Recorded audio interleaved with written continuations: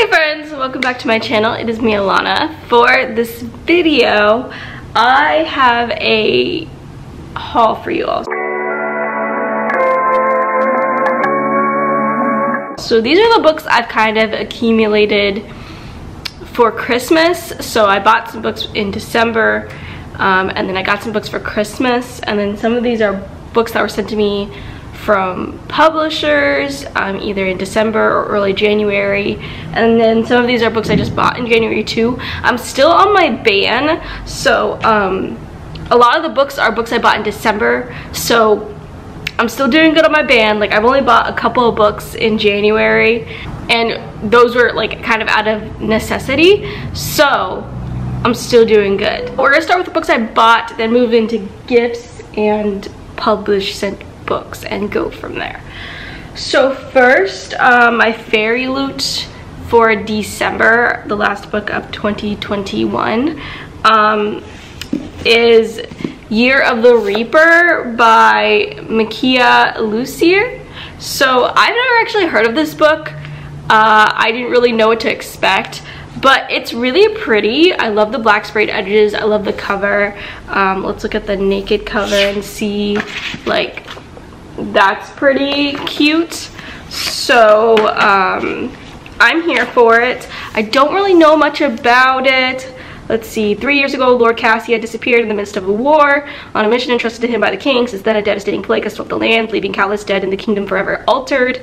Having survived a rotting prison cell and a merciless illness, Cass, now 18, wants only to return to his home in the mountains and forget past horrors. But home is not what he remembers. His castle has become a refuge for the royal court, and they have brought their enemies with them. When an assassin targets those closest to the queen, Cass is drawn into a search for a killer, one that leads him to form an unexpected bond with a brilliant young historian named Lena. Cass and Lena soon realize that who is behind the attacks is far less important than why. They must look to the past, following the trail of a terrible secret, one that could threaten the kingdom's newfound peace and plunge it back into war. Interesting. I haven't heard much about this yet from anybody, so I'm gonna keep my ear out for it. So one of the first books I bought in December was Wondersmith by Jessica Townsend. This is the second book to Nevermore. I gave Nevermore 3 stars, I believe, last year when I read it, but I'm still intrigued enough in the story, and I figured I would go ahead and just snag this just to have it on hand when I get in the mood to read it again. In case you don't know, so Nevermore is about a girl who was born on a cursed day, and so all the children who are born on this day have to die, I think, their 12th year of life. So the day of her 12th birthday, this man comes and takes her away to Nevermore, which is this world of wonder, basically. And so there she has to compete to enter into this society so that she can live a full life and not have to worry about dying, basically. I am down to check this out, and hopefully it's good. The second book I got was Wildcard, which is the second book to Warcross. I went ahead and snagged it since this is just a duology, and it was only $3 from Books A Million, so that's why I just went ahead and grabbed it, especially because I had the first book in paperback, so I definitely wanted the second book in paperback.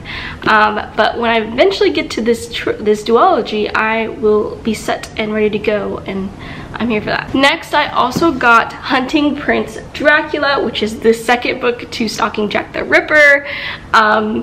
This was also $3 and in paperback, which is why I snagged it. I think I'm getting around this brand by justifying the fact that I'm buying sequels. I don't know, but here we go. Next, I grabbed A Curse So Dark and Lonely by Bridget Kemmerer. So I've heard interesting things about this trilogy, and I finally decided I was gonna give it a chance. So I went ahead and I bought the first one. I know Chanel really enjoyed it for the most part, and I think maybe Cell too. So I want to check it out and see if I could enjoy it. I don't know, but we're going with it. Next, I got King of Battle and Blood by Scarlett St. Clair. I've heard interesting things about this as a fantasy romance book. So I'm kind of in my romance bag right now, this last half of 2021, and then the beginning of this year, I've read a lot of romance and I've enjoyed a lot of them, so I'm just gonna follow the momentum. And I've been picking up fantasy romance as well to see if this is like a subgenre I could also get into. So far it has been an adventure, but I figured I would give this one a try too. Next, I snagged Soulmate Equation by Christina Lauren. This one sounded intriguing to me, so I went ahead and snagged it as well. I still haven't really read a Christina Lauren book. I think the only one I read was their YA book. I can't think of the name right now, but I enjoyed that one for the most part, so it led me to want to give their adult romance a try. I might turn it into a vlog because I have a couple of their books, so I figured since I have a good number, I might as well just vlog me giving them a chance. So let me know if you would love to see that and I'll film it. But yeah, I'm definitely hyped for this book. Let's see, it's about a single mom. Jessica Davis is a data and statistics wizard, but no amount of number crunching can convince her to step back into the dating world. Raised by her grandparents who now help her raise her 7-year-old daughter, Juno just has been left behind too often to feel comfortable letting anyone in. After all, her father was never around. Her hard-partying mother disappeared when she was 6, and her ex decided he wasn't father material before Juno was even born. Jess holds her loved ones close, but working constantly to stay afloat is hard and lonely. But then Jess hears about I don't know, a buzzy new DNA-based matchmaking company that's predicted to change dating forever. Finding a soulmate through DNA, the reliability of numbers, this Jess understands. At least she thought she did, until her test shows an unheard of 98% compatibility with another subject in the database. One of Genetically's founders, Dr. River Penna. This is one number she can't wrap her head around, because she already knows Dr. Penna. The stuck-up stubborn man is without a doubt not her soulmate. But Genetically has a proposition. Get to know him and we'll pay you. Jess, who is barely making ends meet, is in no position to turn it down, despite her skepticism about the product and her dislike for River, as the pair are dragged from one event to the next as the diamond match that could launch Genetically's valuation sky high. Jess begins to realize that there might be more to the scientist and the science behind a soulmate than she thought. I'm here for it. I like matchmaking stories, so I'm kind of here. It kind of reminds me of that episode of Zoe 101, but with genetics, so we'll give it a try. So next I grabbed another Jill Shalvis book, The Family You Make. This is the beginning of another like companion series she's starting, and it sounded really interesting, so I just snagged it because I love her books. Let's see.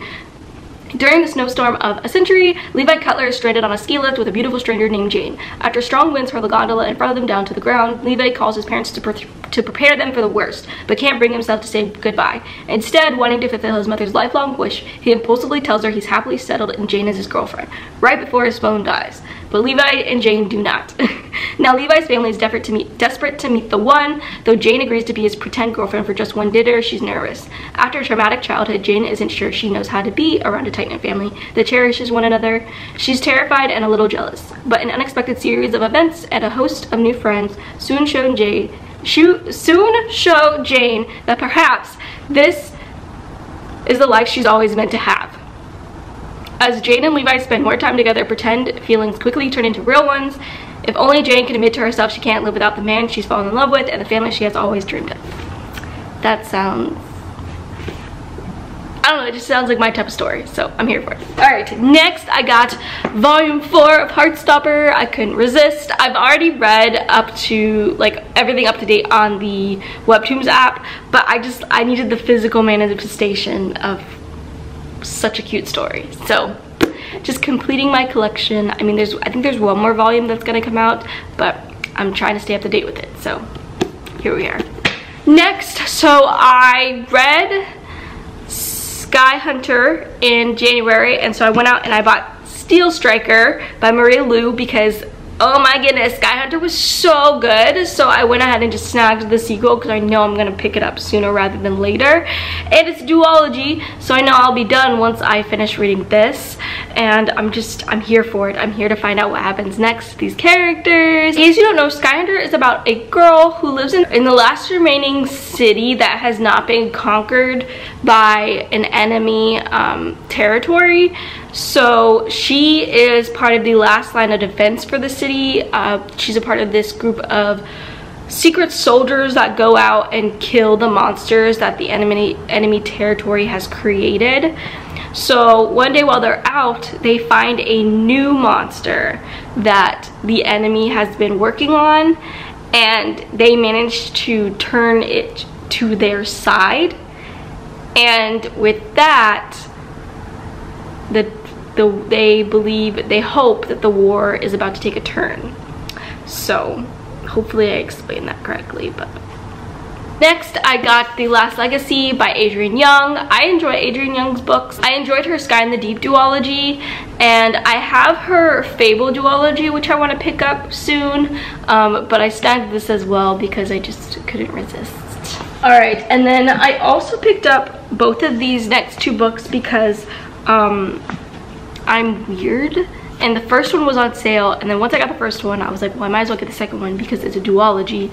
And so I got Strange the Dreamer and then Muse of Nightmares by Laini Taylor. I think I found this somewhere, but I wanted the original cover since I got this in the original cover. But I actually don't even know what this is about. I know it's one of Cell and Monet's favorite duologies. She's one of their favorite authors, so I figured I would snag it, and I kind of just want to go in blind without knowing much because I feel like that could maybe make it even more enjoyable for me, but we'll see. And then I also read Where Dreams Descend in January, so the next book I went ahead and snagged When Night Breaks, which is the last book in this duology as well, so that way I can pick it up when I'm ready to find out what happens next and how this story is gonna end. I enjoyed the first book for the most part, but I wanted a little break before I picked this one up. But this is about a girl who has been, I don't want to say trapped, but she's been stuck in this house with the son of the master who originally took her in. And every night they've turned the house into like a casino night type of thing where she performs and he teaches her magic and she uses magic to entertain the people. But she's finally decided that she's had enough, she wants more in life, and she runs and she basically joins this magician's competition in the city down the road, basically. But what she doesn't realize is that this city has a curse upon it, and her entering has solidified the curse.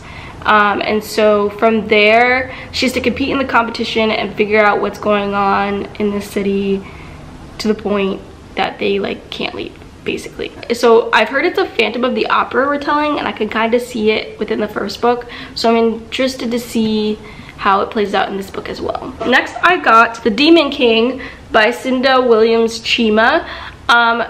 I don't really know much about this, but this has been on my list for a while, which is why I thought it was okay to go ahead and snag it, because I haven't lost interest in wanting to read it. I've seen how popular the series is, so I definitely want to check it out. All right, next I got the sequel to The Crow Rider, because this was another duology I read in December. I read the first book, so I went ahead and snagged the second book so I could go ahead and finish it when I get to it.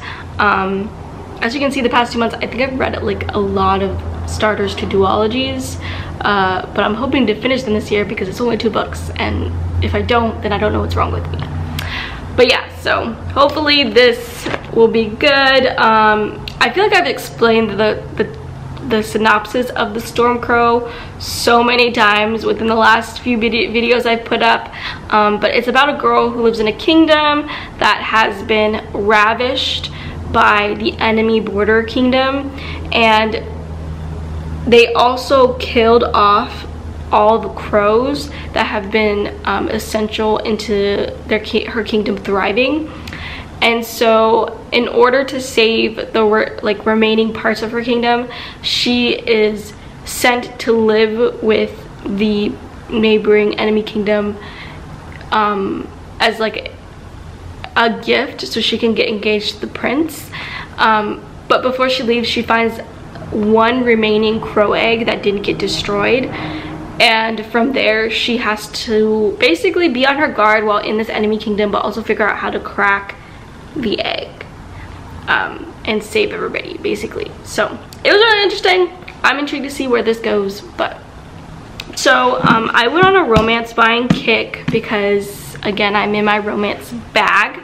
So the first book I got was Duke Actually by Jenny Holiday. So Erin read this and said it was really good, so I wanted to give it a try. I think it's about a duke who's been dumped and he's been sent to New York City, and then he meets a professor and they kind of go from there. So I'm intrigued by that. So I was reading a post or watching a video about the sunshine grump trope in romance, and someone said that a lot like Adios by Alexis Daria has that trope in it. So I wanted to snag it, but I didn't feel like I could snag this without reading the first one, which was You Had Me at Hola. So I just went ahead and grabbed both of them. I think they're both like celebrity romances, but I don't want to go into too much detail and read the synopsis because I kind of want to go in and not knowing much about these except for the tropes that they have. So I'm here for it. Next one I grabbed was another one off that Sunshine Grump trope list, which was Isn't It Bromantic by Lisa K. Adams. I have the first book to this companion series, the Bromance Book Club, but I went ahead and snagged this too because they said specifically this one had that trope. So I'm gonna go ahead and check it out and see if I like it. So next I have Peter Pan by J.M. Barrie. So I kind of snagged this mostly because of how pretty like the book itself is. I was like, you know what, this is gorgeous. I've never actually read Peter Pan and it's really short. So if I ever need a short classic, here we are. Got it. Next, Monet has been raving about K.A. Tucker, both her fantasy and her contemporary novels. So I went ahead and grabbed Say You Still Love Me when I went to Barnes & Noble the other day because I want to give her a chance. I also ordered The Simple Wild, the first book, as well. I just don't have it here with me because it's in the mail, but I snagged those two because I want to check her out and see if she is as good as Monet says. Next, I got volume 4 of A Sign of Affection, which I really enjoyed the first 3 volumes, so I was really hyped when I went into the store and saw this because I really love this series. It's about a girl who is deaf and she falls for a hearing man, but he like loves to travel, and she finds her world kind of slowly opening up more as she falls more in love with him, and she kind of realizes that she's been living in like a bubble almost, and she wants to travel outside of that bubble more and more because she wants to see what he sees. But it's really cute. I really like it, so I'm here for it. I'm excited to read this. Next, I was in a weird fantasy mood, I guess, and I bought A Queen in Hiding by Sarah Kozloff. So this one's kind of interesting. Let's see. Orphaned, exiled, and hunted, Cerulia, Princella of Werendale, must master the magic that is her birthright, become a ruthless guerrilla fighter, and transform into the queen she is destined to be. But to do it, she must win the favor of the spirits who play in mortal affairs, assemble an unlikely group of rebels, and wrest the throne from a corrupt aristocracy whose rot has spread throughout her kingdom. This sounded really interesting. One, it sounded like it had like kind of like a found family trope, and I'm here for it, or at least a squad trope, and I'm here for it. But also, I had just finished watching The Witcher, and this gave me like a little bit like Witcher vibes in the way that first her name is Cerulia and then the girl's name is Cirilla, and they have to both like master their abilities in order to take back their kingdoms. And it just gave me vibes, okay? It just gave me vibes. So I'm here for this. Next, I got Dark Shores by Danielle L. Jansen. So I really liked her Bridge Kingdom duology, and I want to give her other books a try as well, which is why I snagged in this one. A Sailor with a Will of Iron. Tariana is the second mate of the Quincence, a ship beholden to the goddess of the seas. Her people are born of the waves, and they alone know how to cross the impassable oceans between east and west. A soldier with a secret. Marcus is the commander of the 37th, the notorious legion that has led the Calendar Empire to conquer the entire East. The legion is his only family, but even they don't know the secret he's been hiding since childhood. A dangerous quest. When an Empire senator discovers the existence of the Dark Shores, he captures Terriana's crew and threatens to reveal Marcus's secret unless they sail in pursuit of conquest, forcing the two into an unlikely and unwilling alliance. They unite for the sake of their families, but both must decide how far they are willing to go and how much they are willing to sacrifice. So again, sounds really interesting, and I really like the way Danielle Jensen did the kind of hate to love trope in the Bridge Kingdom, so I'm willing to check this out and see if I like the way she does it here too. Next, I also got Song of the Forever Rains by E.J. Mello. I'm gonna read you the synopsis because I don't even know how to describe it. So, the Thief Kingdom is a place hidden within the world of Adilor. Many whisper of its existence, but few have found this place where magic and pleasure abound. There, the mysterious Thief King reigns supreme with the help of the Musai, a trio of revered and feared sorceresses. Larkyra Bassett may be the youngest of the Musai, but when she sings, her voice has the power to slay monsters.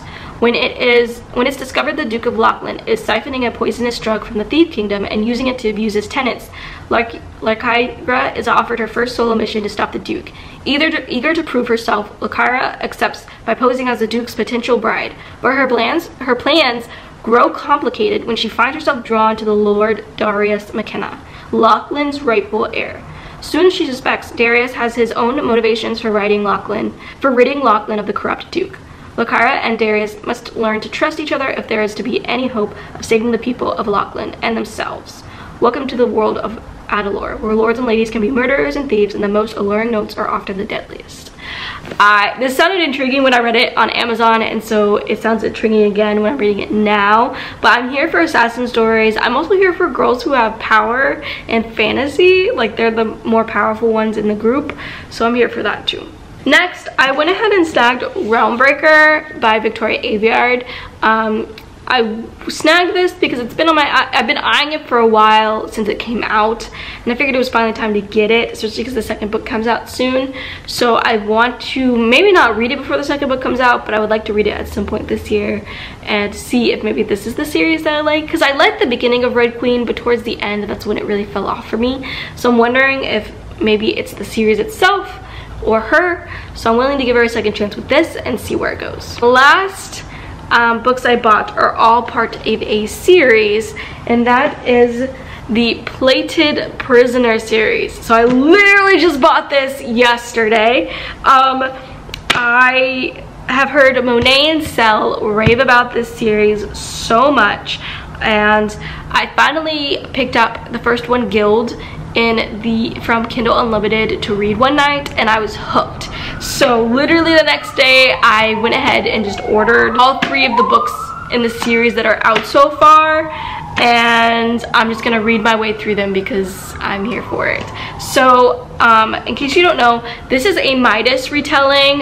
This is about a girl named Oren, who is King Midas's chosen, his special one, and he has put her in this cage for pretty much 10 years, and she is in love with him, she is enraptured by him, but she also just wants to like protect him and please him and all this kind of stuff. So I feel like slowly in the first book she starts to realize that Midas may not be the same Midas that she trusted all those years ago when they first met. So this is kind of their story. I really love the first one. I know, so Monet and Sal didn't like the first one as much, and so they were shocked by my rating of this one, but I really went in with no thoughts, head empty kind of vibes, and I was just like, you know what, I had a good time reading this, so I'm gonna just base my rating off that and nothing else. And you can tell, it shows. But also I really love these editions, but also like I love the fact that even under the jacket the book is just gorgeous, and each book is like this. I'm here for it. So now we're gonna go into the books that publisher sent me, because the stack is pretty small. So first, Tor sent me Where the Drowned Girls Go by Shauna McGuire. I am so happy to have this book. I have been loving the Wayward Children series, and so I'm excited to have this one, which is, I want to say it's like a continuation slash spin-off, and I think it takes place at like another school. Yeah, it takes place at another Wayward school, so I'm here for it. I'm here to learn about the next group of individuals that capture my attention with this. Next, I believe it was Simon, I think it was, that sent me the entire series, like Ugly series, their new covers and stuff. So like, let's see, Uglies, Pretties, Specials, and then Extras. So I never read this series when I got into reading. It was definitely out, but I never really got into it. So I'm here to try and see if it's one I can enjoy. I definitely have a dystopian vlog planned at some point this year, and I have some others that I'm gonna keep secret that I'm planning on incorporating into that vlog along with this series, but I'm definitely here for it. And these covers are really pretty. I really like the colors and the way the bases coordinate and stuff, so they did a pretty good job. Next, I have Queen of the Tiles by Hannah Alcoff. So this was sent to me from Simon as well. So this reminded me of like a Queen Gambit type story, except I believe instead of chess, it's about a girl who is really, really good at Scrabble. Also more diverse, so I'm here for that. I also have Sophie and the Bone Song by Adrienne Tooley. I believe this is a sapphic story about a girl who's a musician, and she's trying to strive for like a specific title or something that her father had, and she's in competition with this other girl, and I think they like fall in love or something. Anyways, it's a fantasy, YA fantasy romance type story. I think it's enemies to lovers too, and it's sapphic, so here for it. And it comes out also April of this year. Last book I was sent was Serendipity, which was edited by Marissa Meyer, but the authors are Liz Bryant, Elizabeth Olberg, Leah Johnson, Anne-Marie McLemore, Sonia Menon, Marissa Meyer, Julie Murphy, Caleb Roaring, Sarah Winifred Searle, and Abigail Hing Nguyen. The reason why I chose this one because I felt like the authors they had in this was very diverse. So I'm actually really excited to check this out. It's just 10 romantic tropes, little short story anthology. So let's see the tropes: the fake relationship, stranded together, class warfare, the best friend love epiphany, one bed, the secret admirer, the grand romantic gesture, trapped in a confined space, the makeover, and the matchmaker. That sounds really funny, so I'm excited for that. On to the gifts. The gifts that people were so kind enough to send me for Christmas. Love them. All right, so starting off, Sel, my very, very good friend, sent me 3 books. They sent me The Poppy War, which I had just been talking to them about like a week before they sent it to me, so love that for them. Love that for me, and thank you to them for that. I don't know how I'm gonna feel about this book. I really, really don't, which is why I wanted to read it, because I want to see if it's something I can get into or if it's one I'm gonna have to miss out on. I don't know, but I want to give it a chance and check it out. Next, they also sent me A Dowry of Blood by S.T. Gibson. I know this has vampires and it's definitely very adult fantasy romance, but that's all I really know, and kind of all I want to know going in, especially because it's so short. So I'm here for it, but I know people were raving about it. Mina, Sel, I think even Aaron, so I'm here to check it out. Then next, they sent me My Bloodline by Casey Keene, which is one I've already read, but thank you to them for that. Then I got 2 books from my very, very good friend Michelle from Michelle Reads YA. Thank you to her for that. I love her and her channel. She's so fun. You should check out her channel at some point. I'll link her down below. She sent me 10 Truths and a Dare by Ashley Elston. So this is a continuation companion novel from the first book, 10 Blind Dates. I really thought I thought the book was really adorable. I thought it was fun. I loved the family and the humor in it. So I'm really here for continuing on into this story. So I think it follows the main character of the first book's cousin, and so I'm really excited to read this and get back into that family because they were just hilarious and I loved it. So I'm definitely here for it. I don't really remember the synopsis to this, but that's okay. I'm just gonna kind of go in without knowing much. Next, she also sent me Finley Donovan is Killing It by El Casimano. So Erin said she thought I would really like this, which is why I put it on my wish list. I wasn't really expecting to get it, but I'm glad I have it because from what I've heard, it sounds like a really interesting story. I believe this is about a lady who, she's a writer, like a mystery writer or something, and I think she is down on her luck, and I think she's in a coffee shop one day, either on the phone with her publisher or talking to her publisher in person, and they're talking about the topic of her book, like the synopsis or the plot or whatever. And I guess this other lady overhears and thinks that the main character is actually like an assassin based off the conversation she overhears.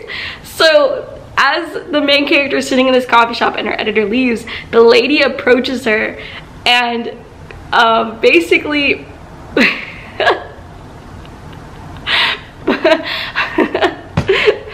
asks her, basically propositions her to kill her husband.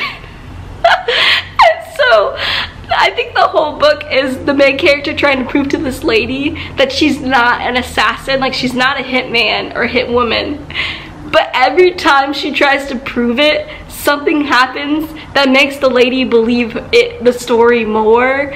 And I'm kind of here for it. It sounds like it's going to be a really funny read. So I'm definitely down to check this out and see if it can be a good thriller. I definitely haven't delved into the adult thriller genre yet, really. So I am kind of excited for this to be like my first jump into it because it's honestly the only one I own. Thank you to Michelle for those two books.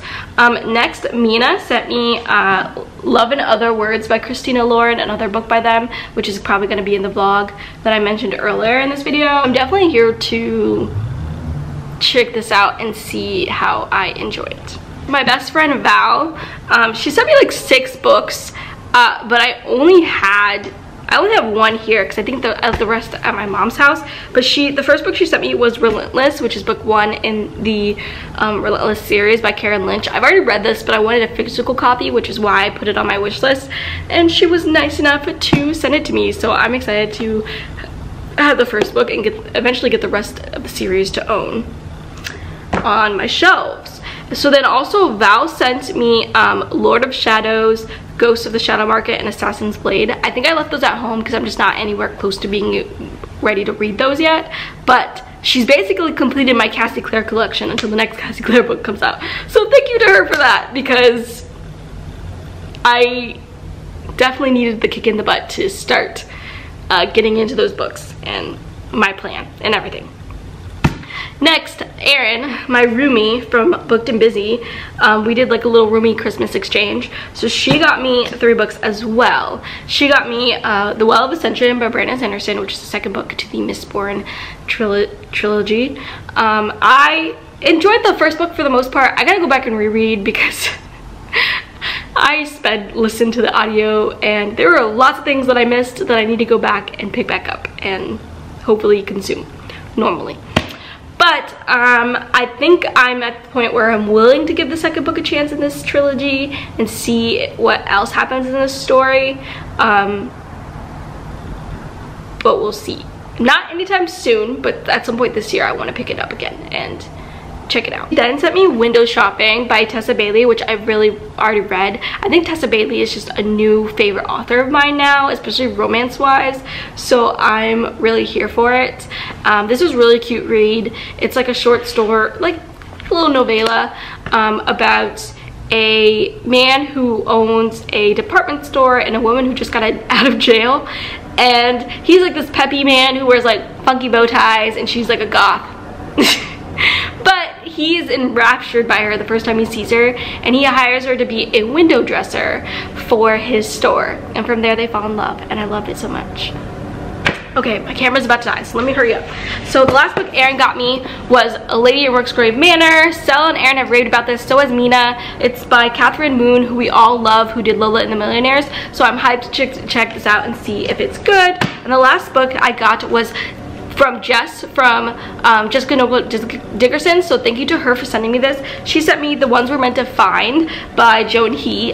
This is, I think it's sci-fi, romance, sci-fi, something. So I'm here for it. I think it's about two sisters who are separated by time, space, and whatever else difficulties, and they're trying to find each other, and I'm here for it. I'm excited to see. I've heard good things, so we'll see how that goes. Alright, so that is the haul I have for you. Sorry this was so long. If you have any questions, concerns, comments, emojis, whatever, leave that in the comment section down below. If you like the video, give it a good old thumbs up. If you want to see more videos from me, please hit the subscribe button. You are awesome, guys. A world full of tweets. Okay, bye!